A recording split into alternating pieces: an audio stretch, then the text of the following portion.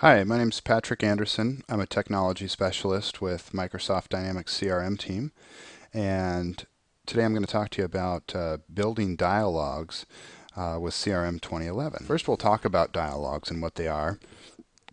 I'll run one and show you how it works, and then I'll show you how to build it and some of the gotchas that you may run into. So first off, dialogues are part of an overall object or entity called processes, and processes include workflows as well as dialogues.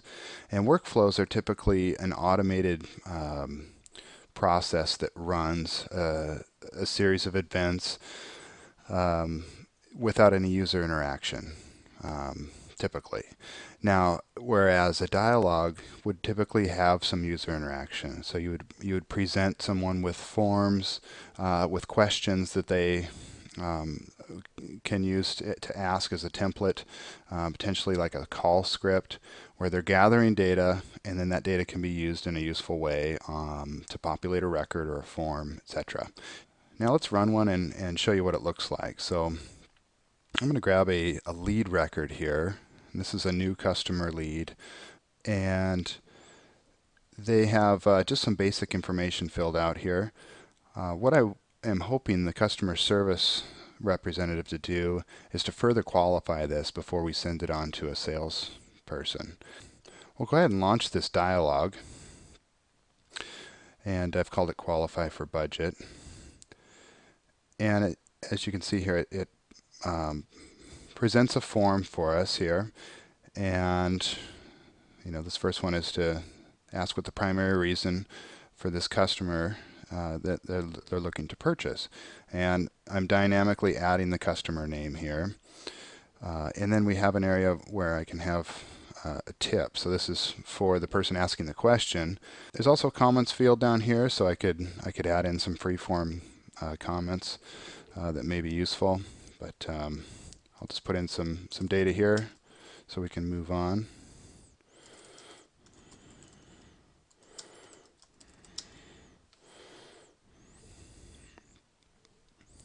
So that was an open text field, by the way. I've put a few different examples in here to show you how that works. And when we get into building it, pay attention to that, because they're a little bit different in how we handle them and populate the data back to the form. This is a drop-down box, so purchase time frame. I'll say within 30 days. And last thing I want to capture is who's the decision maker.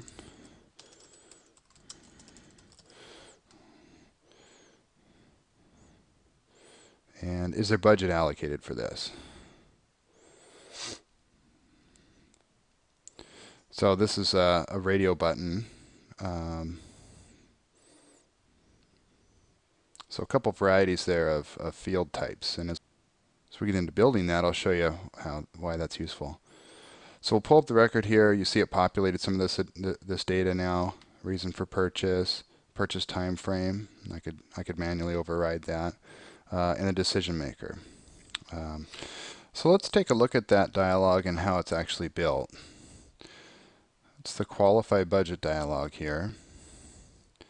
And I just want to point out some of the gotchas in case you run into these to make this a little bit easier. So I've deactivated this this dialog, and the primary things that are different with the dialog rather than workflow are the concept of page and prompt and response. So those two pieces are kind of unique to dialogs because we present a page and we prompt and respond on that. So let's start out here and we go through this, and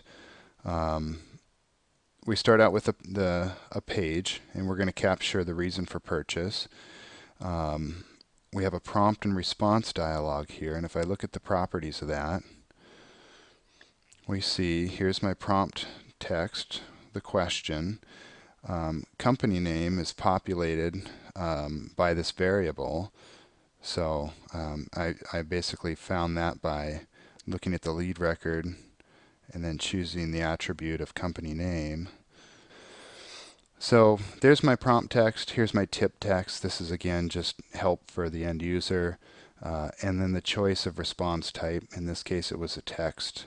So it's very straightforward. And that's basically it.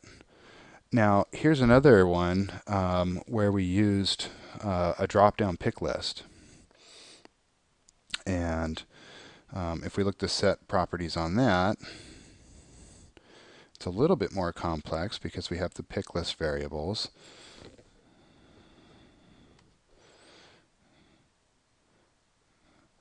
So we simply add those, and then we give them a value and a label. That's essentially it. Pretty common there.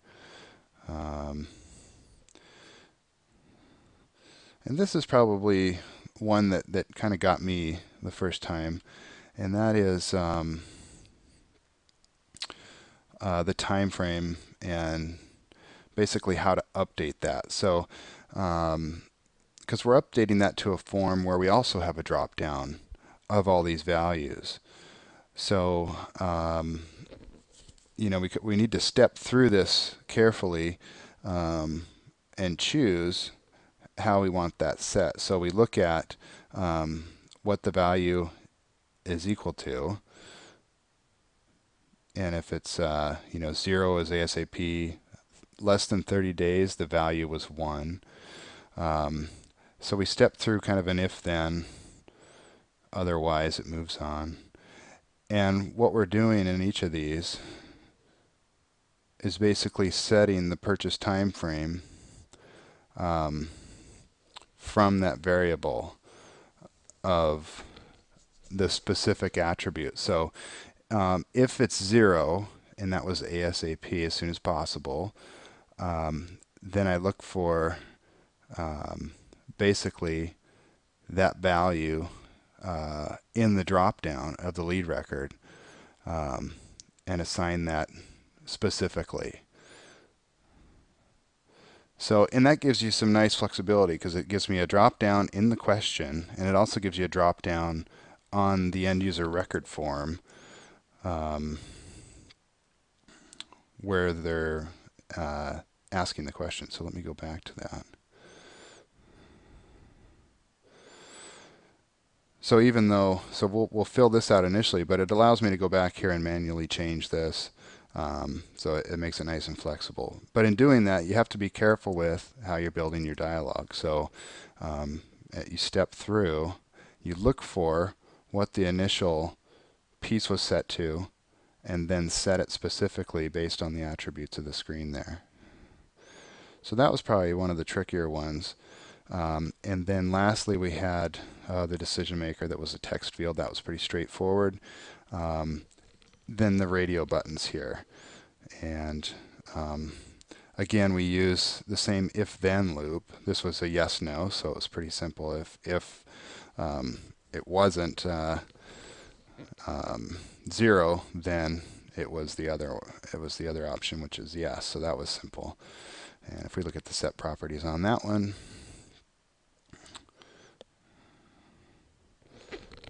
we do not have that on the form. Or yes, we do. It's right here. So the budgeted project is yes, and we simply put the value in there. The default value was selected as yes, and that populates it there.